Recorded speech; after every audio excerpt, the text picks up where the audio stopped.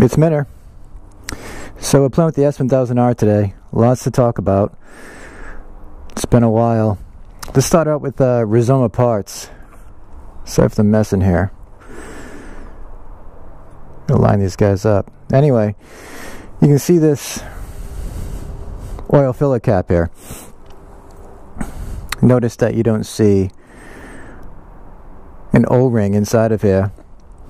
That should have been here. When I was filling the oil last time before I went to the track a couple weeks ago, I noticed that the O-ring became shredded.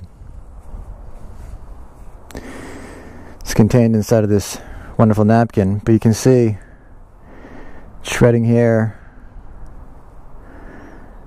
And I don't know if the camera can pick this up, but you see, just starting to split. It just doesn't look like it's intact, and my fear is that if I just kept pushing this would wind up in my engine, or parts of it. It is on the inside of this, but my fear is that as I extracted this cap, pieces of this would fall in, and I don't want that in there. So I'm back to the factory cap, which, you know, by the way, I'll bring up in a little bit.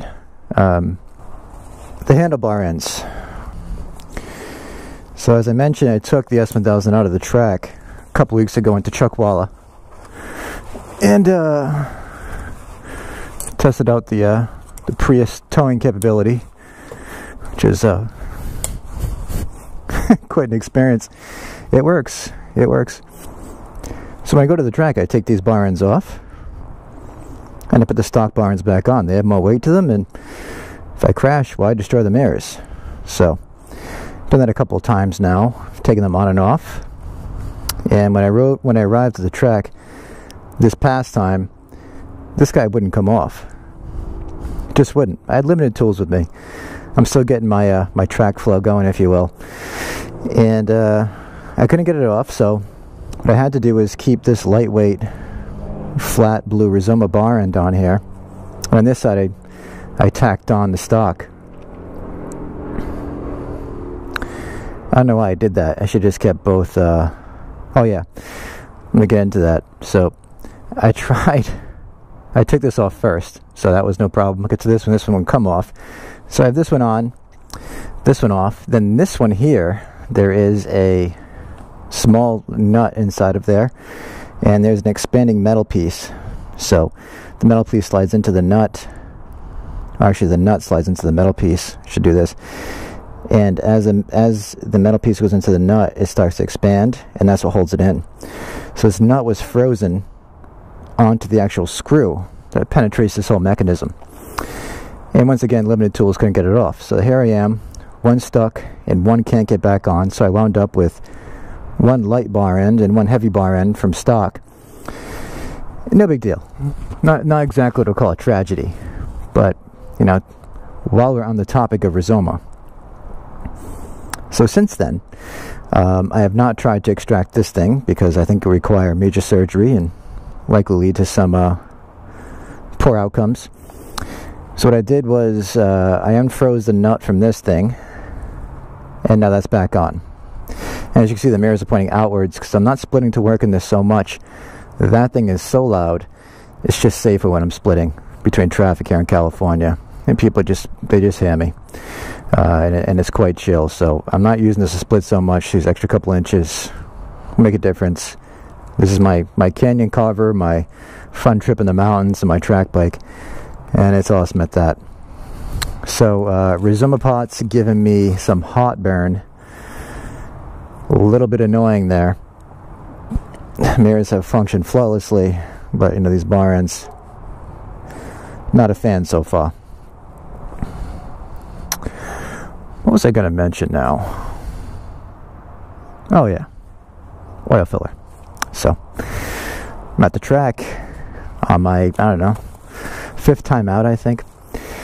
I'm pulling out there, and one of the coaches out there, you know, points out there's a leakage, some oil leaking down here.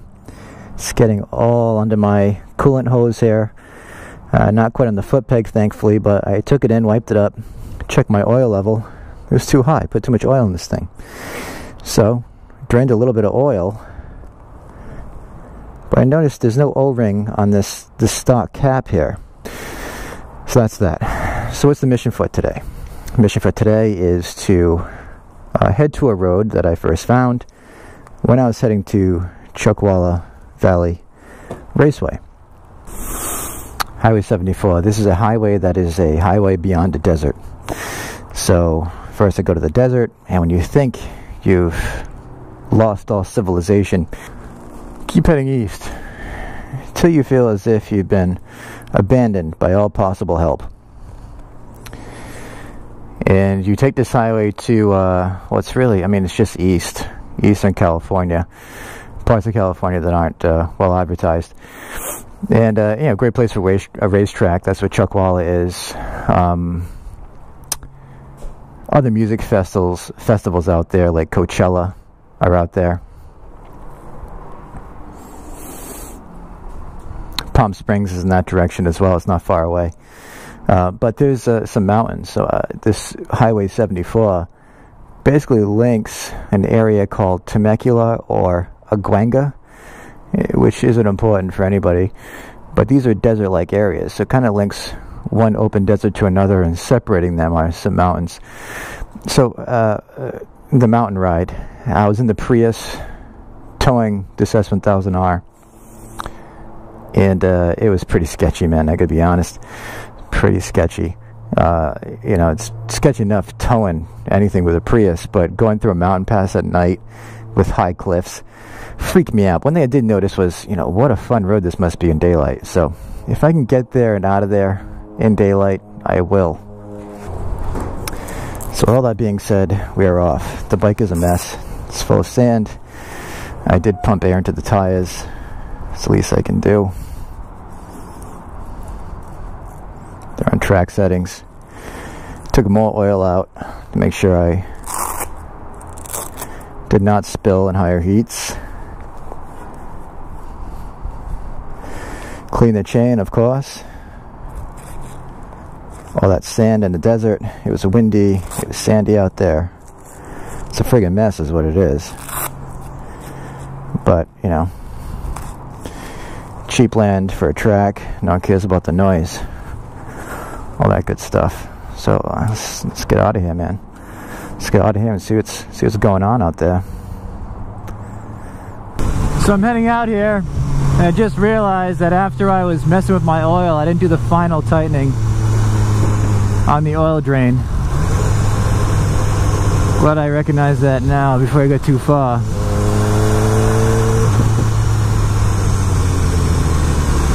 Come on, guys, you can do it. Come on. Come on, come on, come on. You couldn't possibly tell me no U-turn. In that case, I'm looking front and back, and I'm taking a U-turn. That's right.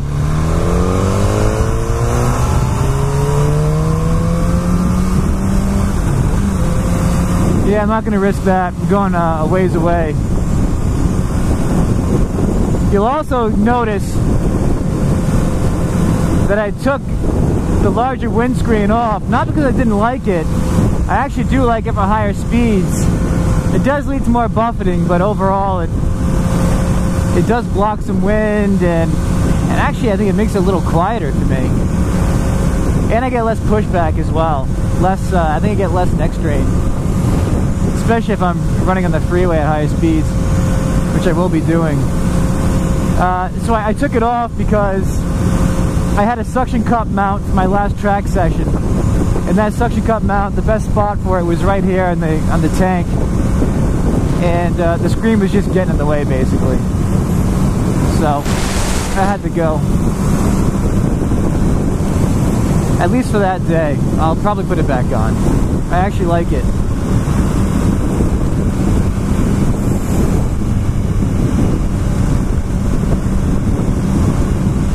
So funny, after riding the Harley more regularly day to day, you have to remember, you know, how to posture yourself on one of these bikes, you know, hold yourself up.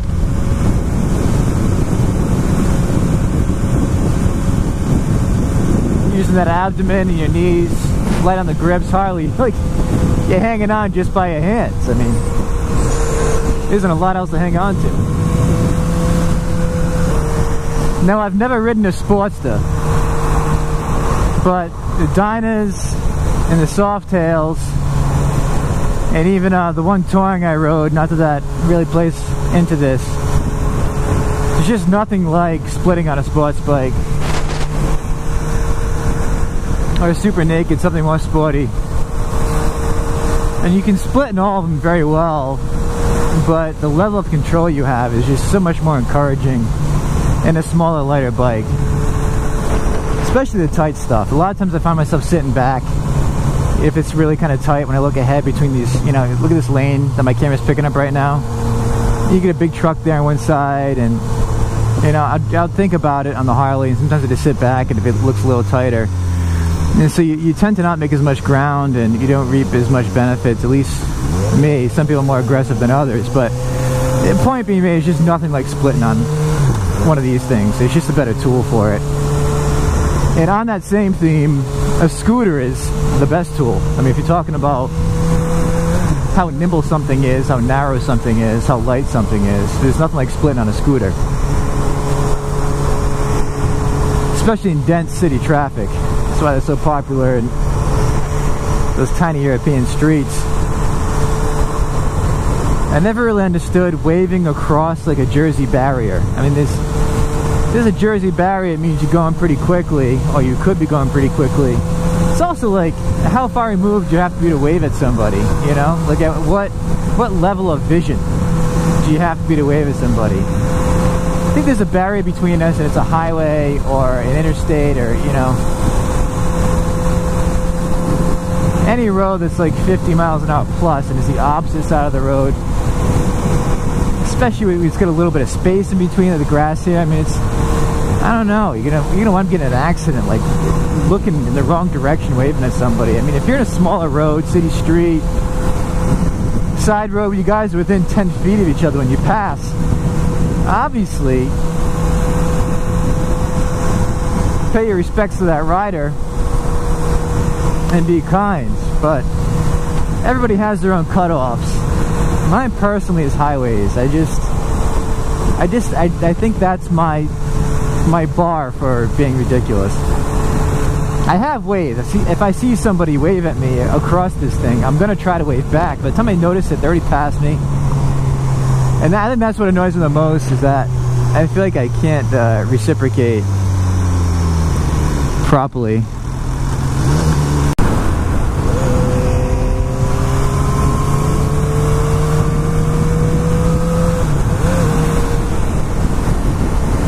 So Mountain Temecula, we're headed towards that 379. There's a road called 379 that, once again, this is what I was describing as one desert area. You can see there's mountains around here too, but, you know, a settled area called Temecula. Further up is a place called Aguanga. I don't know if I'm pronouncing that correctly, but the 379 road is a left off of this road. It's quite a distance. Also straight ahead is my wife's family's orchard.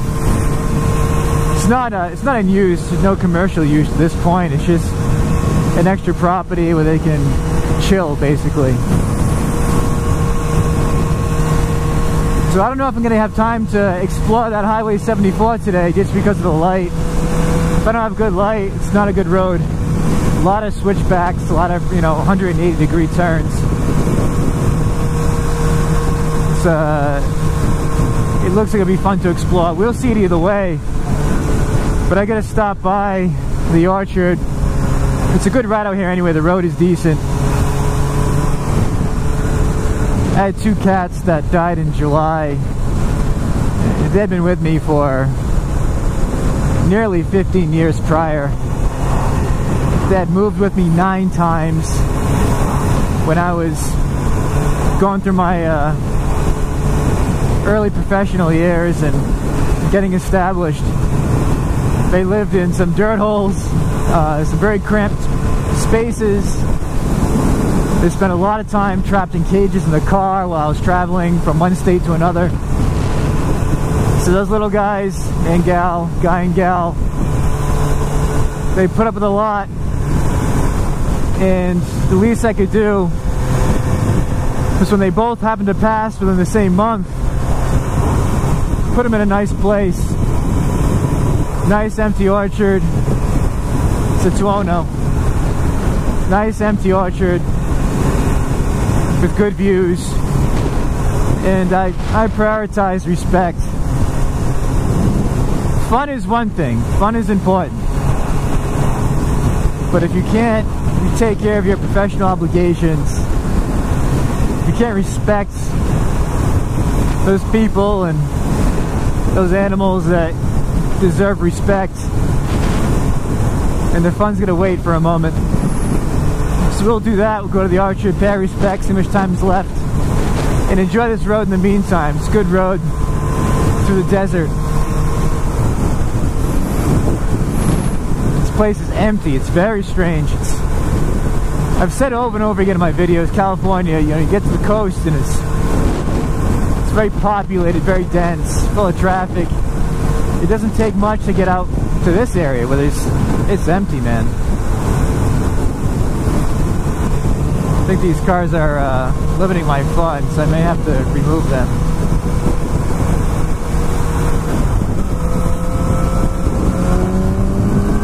I need clearance. I need clearance!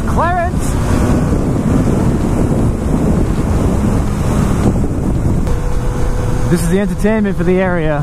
Cocktails, stagecoaching.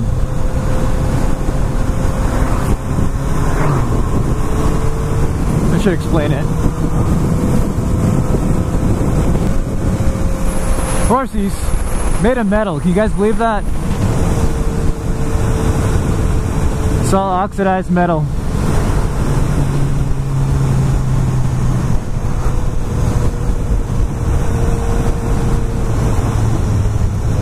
So yeah, Palm Desert, Indio. There's the 379 to the left.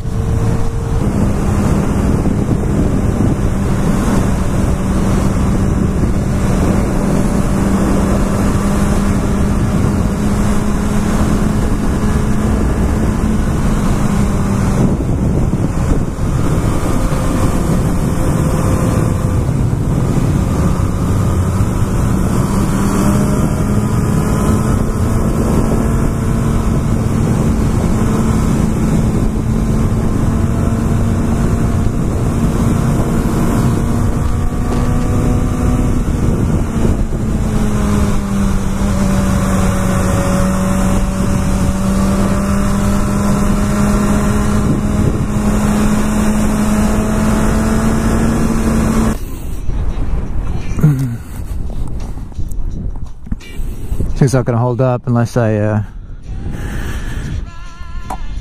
practice some ingenuity.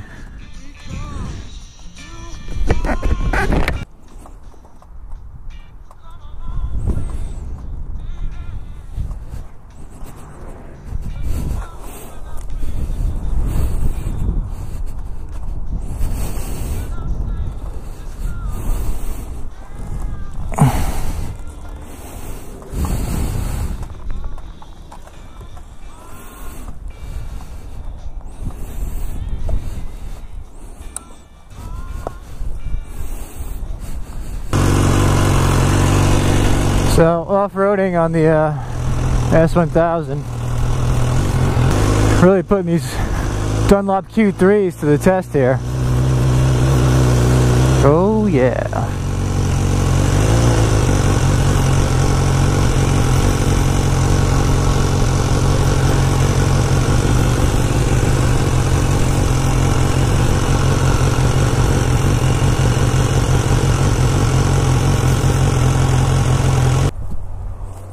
Nice piece of scenery here.